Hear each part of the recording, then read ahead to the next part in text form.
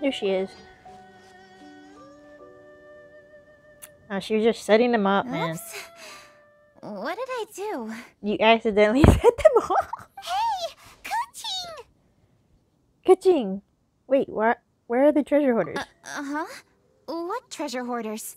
We heard an explosion and thought it might be treasure hoarders sending signals to one another again. I see.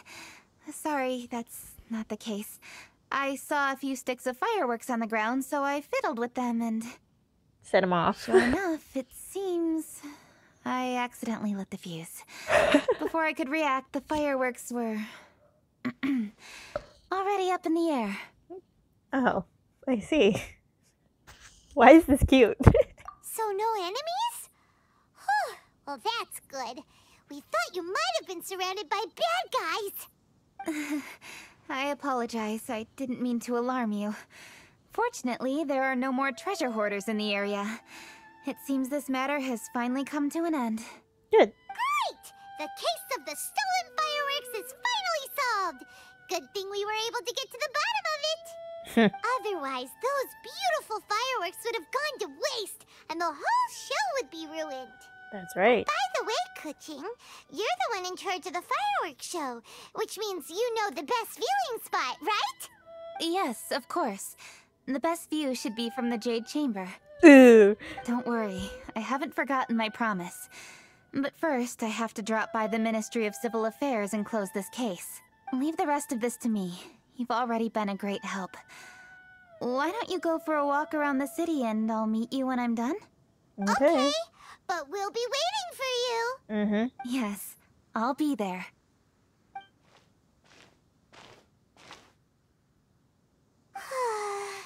Kuching really is super busy.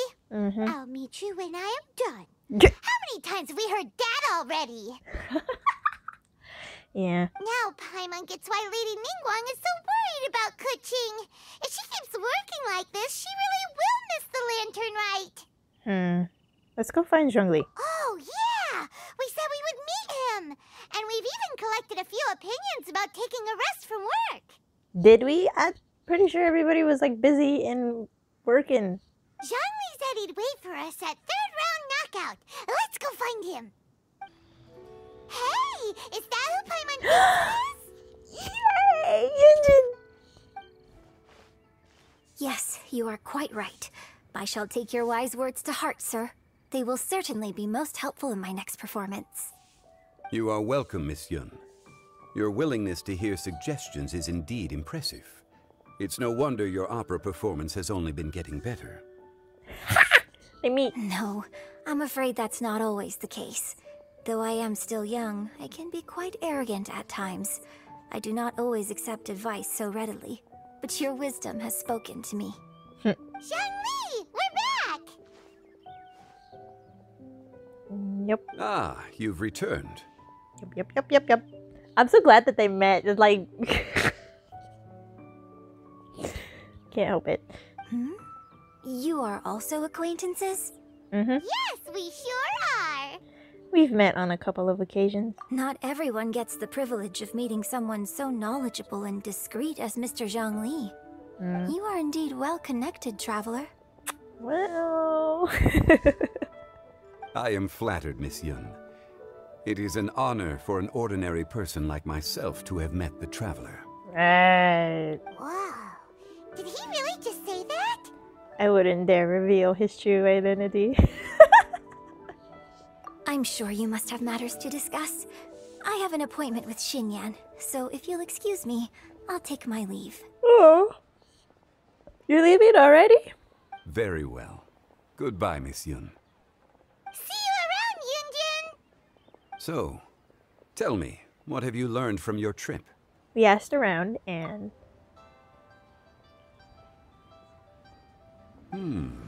I see. Well, traveler, what do you make of all their opinions? I think we can weave them into a story. Yeah! Paimon already started creating her own story on the way here. The goal is to convince Kuching to rest more with just a simple story, right? If that's the case, then Paimon thinks we can use food as our theme. Of course. Think about it. Who doesn't like delicious food? And when it comes to eating, everyone has an opinion. It's the perfect angle for our story. Classic Paimon wisdom. Paimon knows just what to write.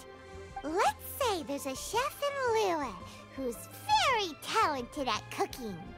He opens a massive restaurant in Liyue Harbor, and lots of customers come every day, so he's always super busy. Then, how should the story go from there? His food starts getting worse and worse. Ooh, that's good. But wait, didn't we say he's really good at cooking? That wouldn't make sense. It's up to you. It's your story. There's no need to jump to the conclusion. Why don't you elaborate more on the chef? More about the chef. You mean both good and bad things? Yes. To gain one's empathy, there must be familiarity. I would like to understand this chef character of ours a little deeper.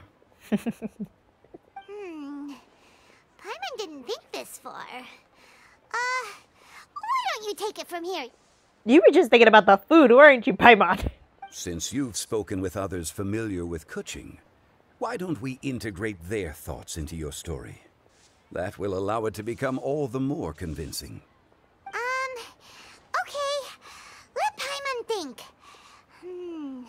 What did Cloud Retainer say? I don't know. It's been days and I can't remember. As one sows, so do they reap. And the joy of reaping is what one yearns for. That sounds familiar. That was quite poetic, Paimon. Bravo! Why is this making me giddy? Oh, now Paimon remembers?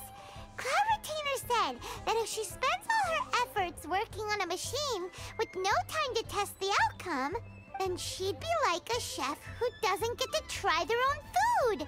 Problems are bound to pop up. Yes, it is most unwise to put the cart before the horse. All these analogies, man. Uh-huh. That's exactly what she said. So, let's make that happen to the chef in the story. He's great at cooking, but he can't enjoy his own food. Oh, excuse me. I didn't mean to do that.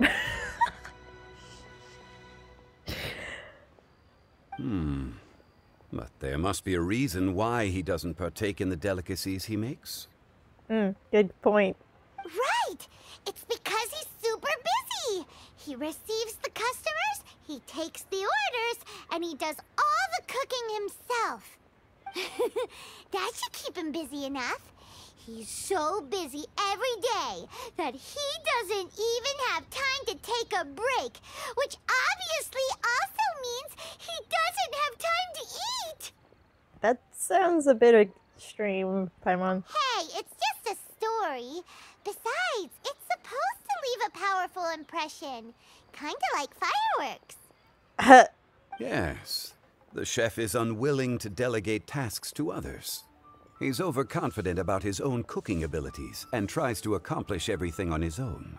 Paimon already kind of feels sorry for him. Many hands make light work. Oh, right! That's what the chef doesn't understand. And there's another saying. What was it again? Oh, yeah!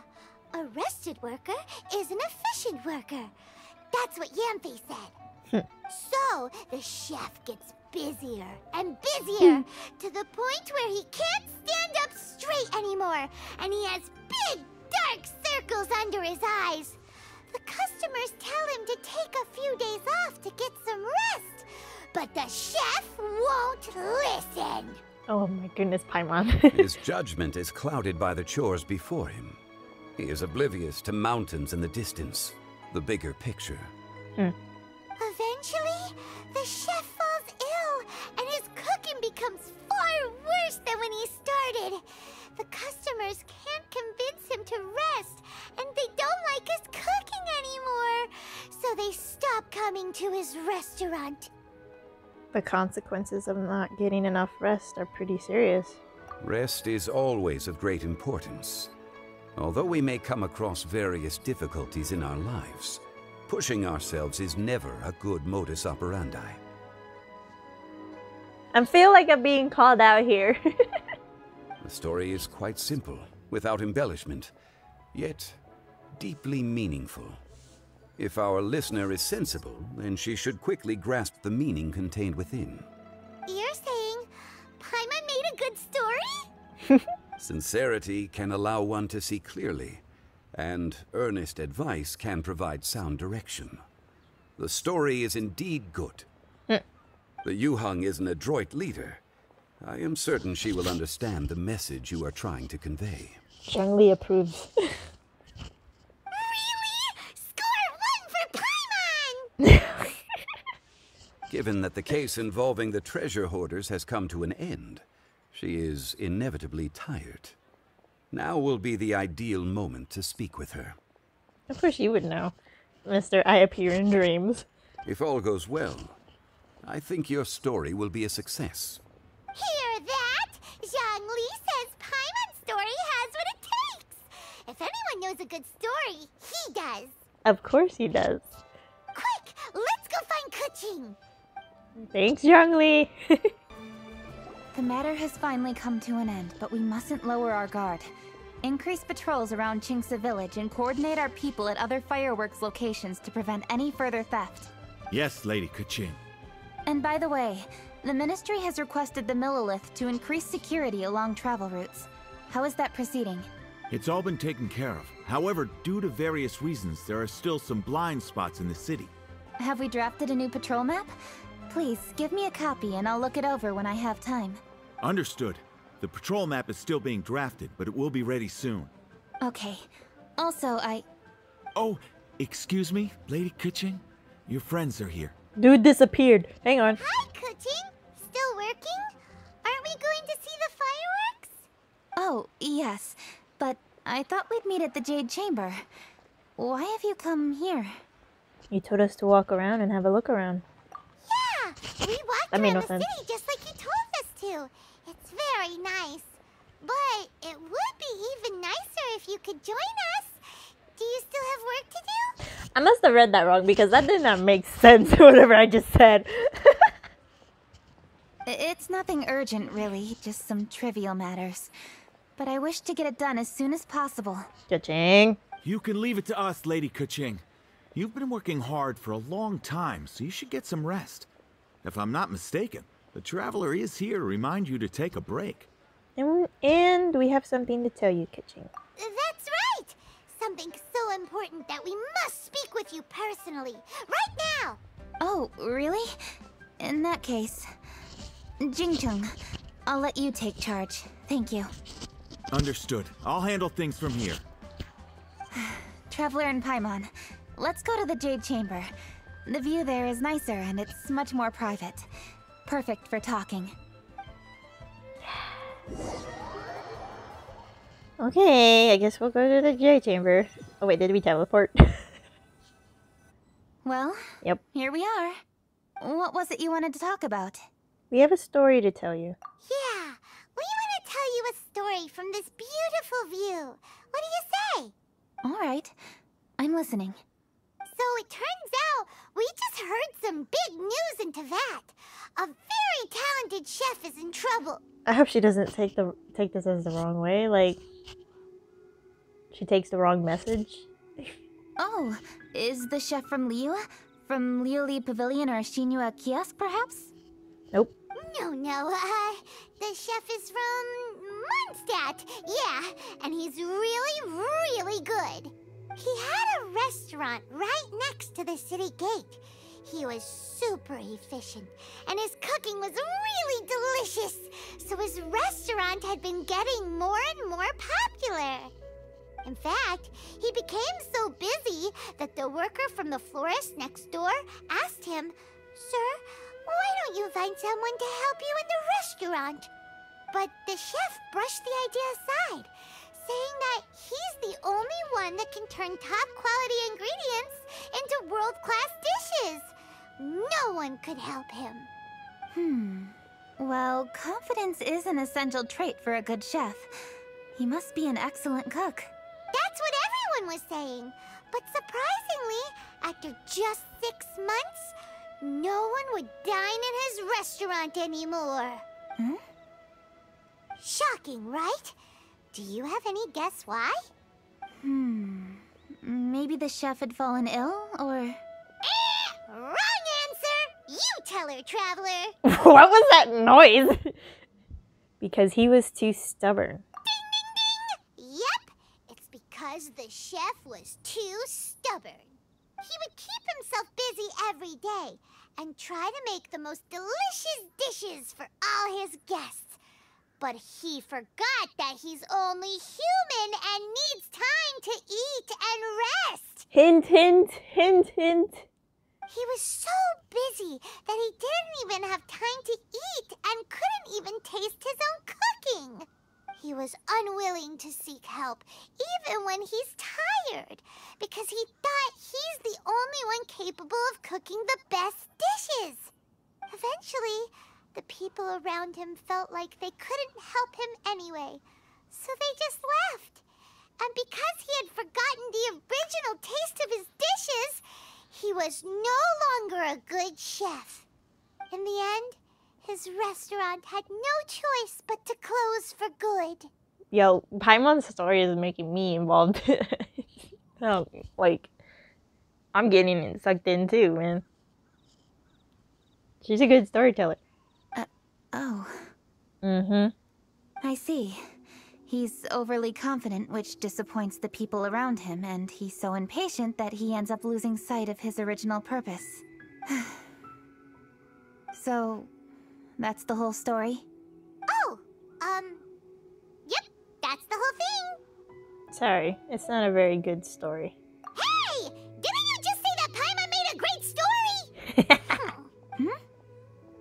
Did you come up with that story? Oops, looks like the cat's out of the bag. Oh, no, we just,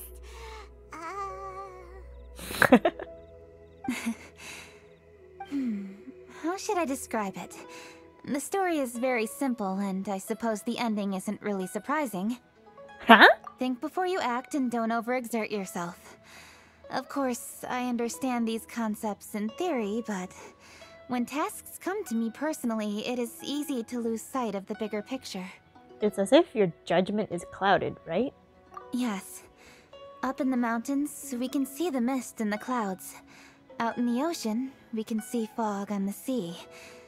That's why, from time to time, we need to examine where we are, remove the fog, and feel our heart. Yo, I felt that.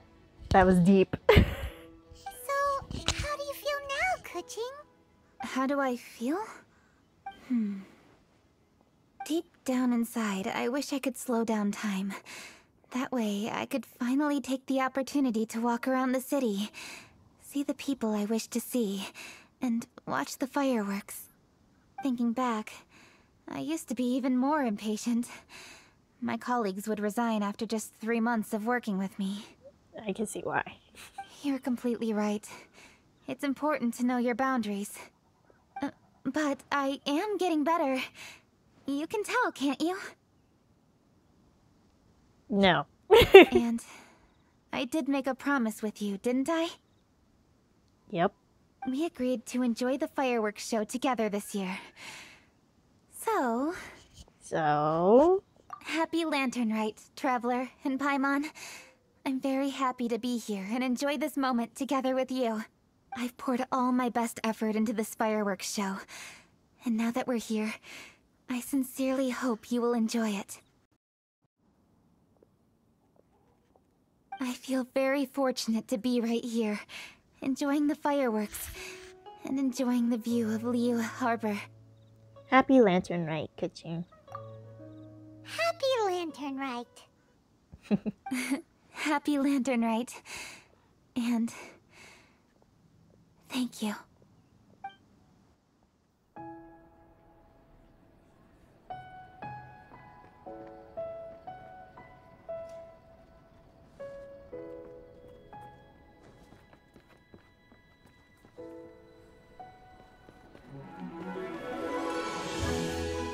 Oh my goodness.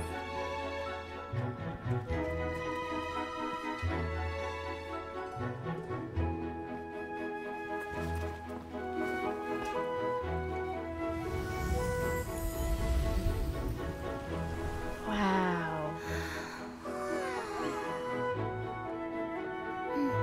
Lady Kuching, the item Lady Ningguang prepared for you has arrived. Traveler, wait here for a moment. Don't go anywhere. Huh? Must be something important.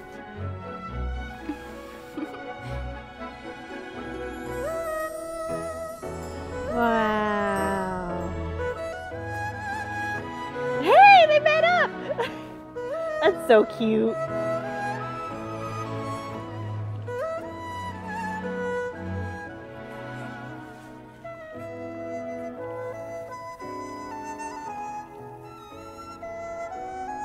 Traveler, Paimon?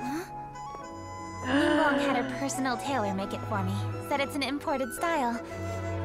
Well, do you like it? Absolutely, man. It's beautiful! Very beautiful. It's time.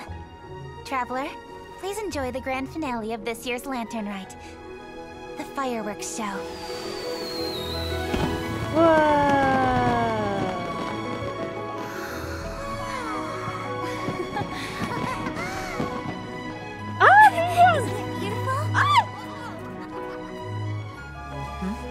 Hey, check you out. Looking pretty fancy.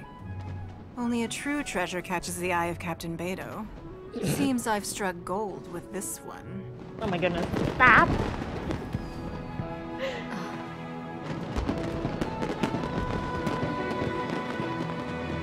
Shinha! Aww.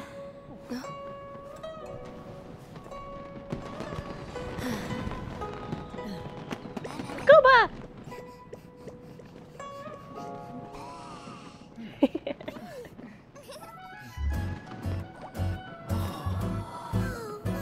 Oh, Goba's so cute. Did you see that? Way over there, a firework that looks just like a pig! So it does.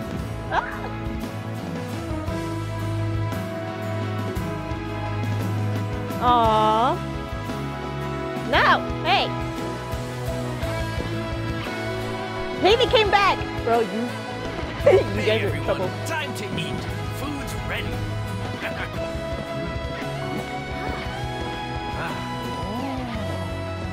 Yo. No better way to celebrate. Aw, Xiao.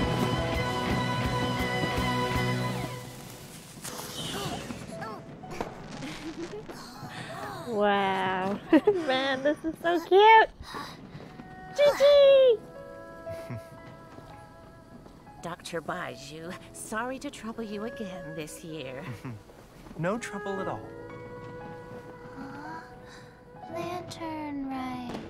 Oh, this is cute.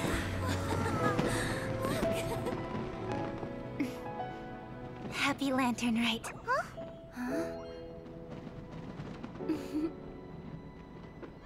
Happy Lantern Rite! Oh, this is adorable.